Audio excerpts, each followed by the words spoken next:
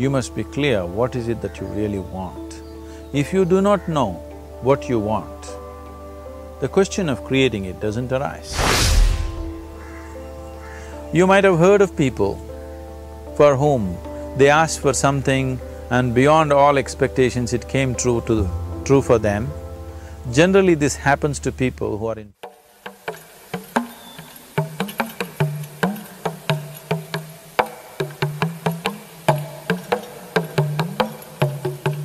Let's say you want to build a house. If you start thinking, oh, I want to build a house. To build a house, I need 50 lakhs, but I have only 50 rupees in my pocket. Not possible, not possible, not possible. The moment you say not possible, you're also saying, I don't want it. So on one level, you're creating a desire that you want something. On another level, you're saying, I don't want it. So in this conflict, it may not happen. You might have heard of people for whom they asked for something and beyond all expectations it came true for them. Generally, this happens to people who are in faith. Now, someone who has some faith in a god or in a temple or whatever, who is simple-minded, faith works only for those people who are simple-minded. Thinking people, people who are too much thinking, for them it never works. A childlike person who has a simple faith in his god or his temple or whatever, he goes to the temple and says, Shiva, I want a house. I don't know how, you must make it for me. Now in his mind there are no negative thoughts. Will it happen? Will it not happen? Is it possible? Is it not possible? These things are completely removed by this simple act of faith. Now he believes Shiva will do it for him and it will happen. So is Shiva going to come and build your house? No, I want you to understand, God will not lift his little finger for you. What you refer to as God is the source of creation. As a creator, he has done a phenomenal job, there's no question about it. Could you think of a better creation than this?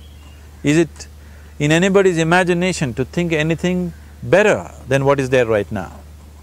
So as a creator, he has done his job wonderfully well.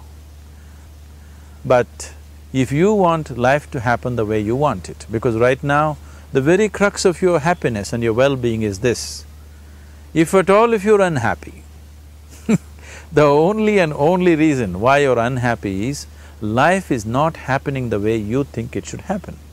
That's all it is. So if life is not happening the way you think it should happen, you're unhappy. If life happens the way you think it should happen, you are happy. It's as simple as that.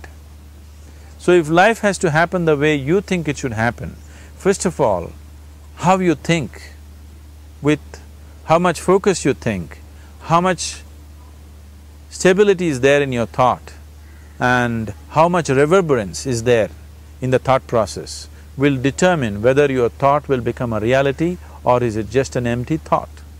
Or how you do not create any impediments for your thought by creating negative thought process. This possible, is something possible or not possible, is destroying humanity. What is possible and not possible is not your business, it's nature's business. Your business is just to strive for what you want. Right now you're sitting here, if I ask you two simple questions, I want you to just look at this and answer this. Right now from where you're sitting, can you just fly off? You say no. Right now from where you're sitting, can you get up and walk? You'll say yes. What is the basis of this? Why you say no to flying and yes to walking? Because past experience of life, many times you've gotten up and walked, never did you fly off. Or in other words, you're using the past experience of life as a basis for deciding whether something is possible or not possible. Or in other words, you have decided that what has not happened till now cannot happen in your life in future. This is a disgrace to humanity and the human spirit. What has not happened till now on this planet can happen tomorrow. Human beings are capable of making it happen tomorrow. So what is possible and what is not possible is not your business. That is nature's business. Nature will decide that. You just See what is it that you really want and strive for that. And if your thought is created in a powerful way, without any negativity, without any negative thoughts bringing down the intensity of the thought process, the first and foremost thing is you must be clear what is it that you really want. If you do not know what you want, the question of creating it doesn't arise. Right now the problem with your mind is, every moment it is changing its direction. It is like you want to travel somewhere and every 2 steps if you keep changing your direction, the question of you reaching the destination is very remote unless it happens by chance. So organizing our minds fundamentally means moving from a compulsive state of activity to a conscious state of activity.